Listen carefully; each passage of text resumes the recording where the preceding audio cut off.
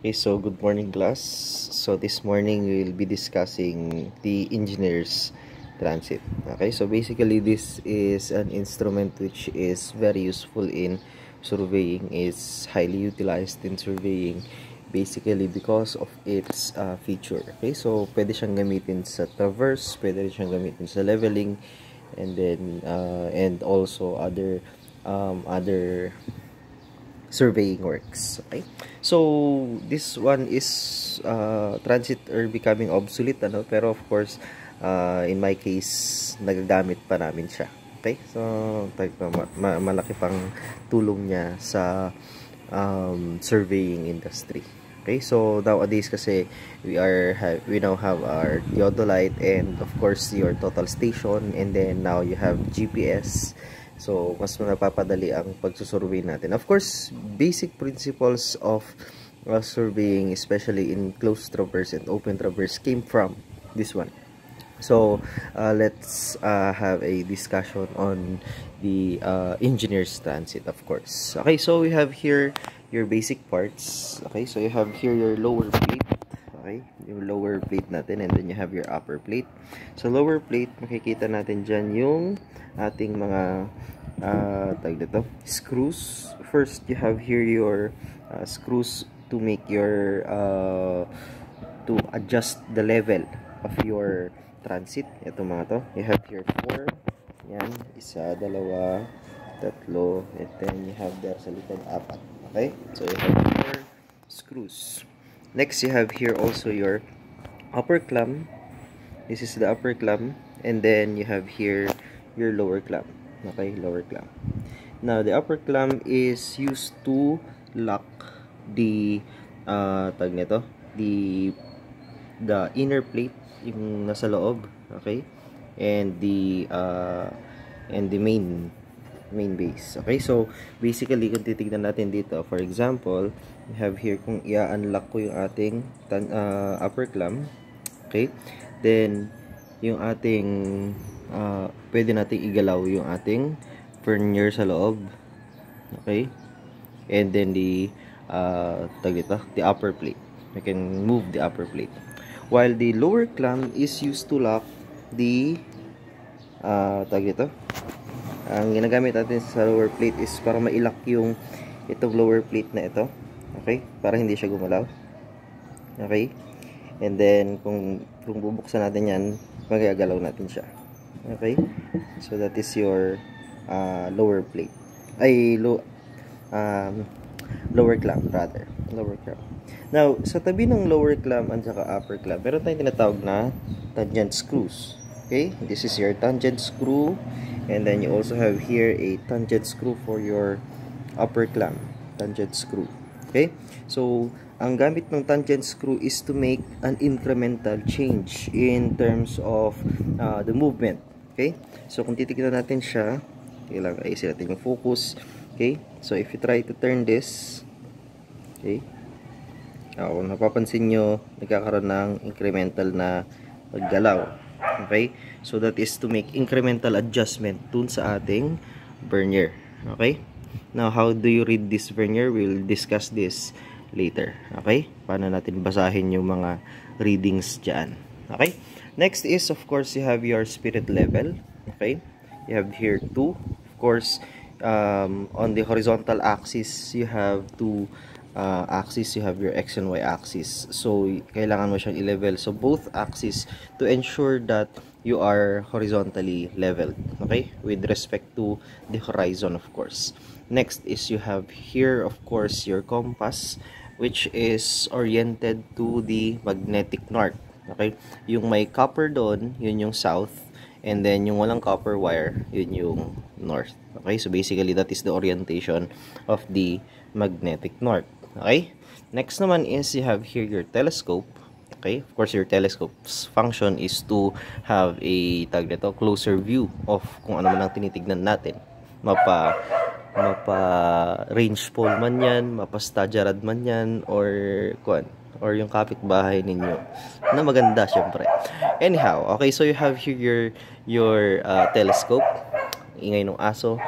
Okay, so you have here your telescope. we're in. It can be rotated and tilted. Okay, so this one is a clamp used to lock, okay, your telescope para hindi siya gumalaw. Okay, and then of course, since may lock siya, meron din tayong tangent screw for your telescope. Okay, para magkaroon tayo ng incremental movement. So tangent screw ito for vertical movement.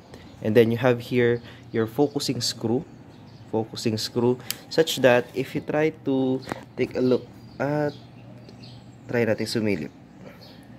If you try to take a look at the telescope, yan. Oops, ayan. Tapos iikot ko yung focusing screw, mag-a-adjust yung clearness ng ating image na nakikita dun sa ating telescope. Okay? So, kung nakikita nyo rin sa loob, meron tayong crosshair.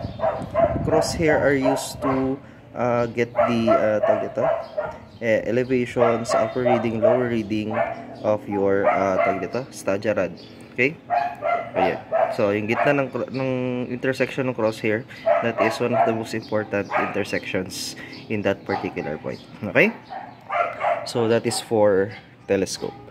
Next is, you have here naman yung vertical vernier natin. Okay? So, this is used to determine angle of elevations. Okay? Basically, angle of elevation kapag nakatingala yung ating telescope. Tapos, angle of depression kapag nakayuko yung ating telescope. Okay? So, if you try to take a look at this one, dito sa baba, meron tayo dito, wait lang, I'm doing my, yan, 0 and 0. If that is on 0, 0. Okay? 0, 0. Then, adjust natin siya ng konti. Kung nakatapat si 0 kay 0, then that would be horizontally leveled. Okay? Naka-level yan horizontally. Now,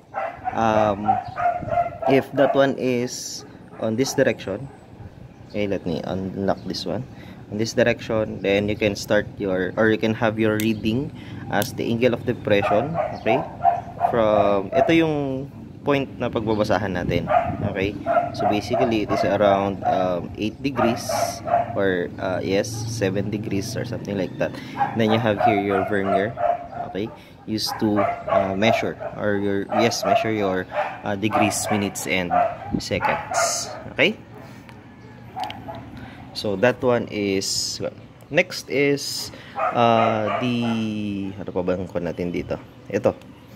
You have here your level spirit bar na naka-attach sa ating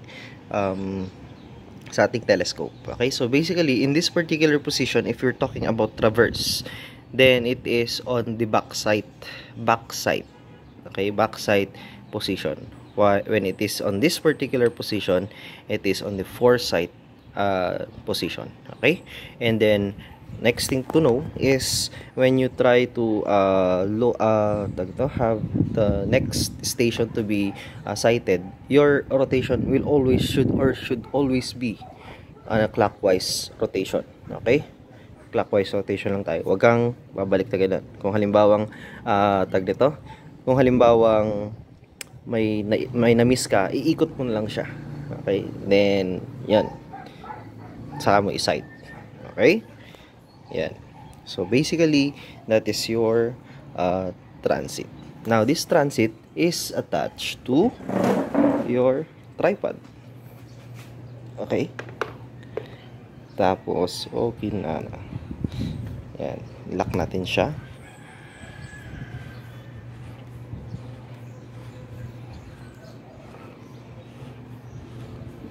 Now, pag lock na yan, okay? Kapag lock na siya, of course, you try to attach our plumb bob. Okay? Now, if you have here plumb bob, okay? You have here your plumb line. Okay? Ang ibig sabihin nun, the station being occupied by the instrument, okay? The station being occupied by the instrument is being projected downward to the ground, okay? And then pointed by your tawag ito, your plumb bob. Ibig sabihin, yung tinuturo niya dun sa baba, diretso pa baba, yun yung pinaka-station occupied natin. Okay? And then, the station which you will be backsighting, okay, is your backsight station. And then, yung station na fino-foresight mo is your station observed. Okay? So, that one is your one. Next is we will be learning how to orient the transit. Okay, orienting it to the magnetic north or orienting it to a known station. Okay? Okay. See you on the next vlog.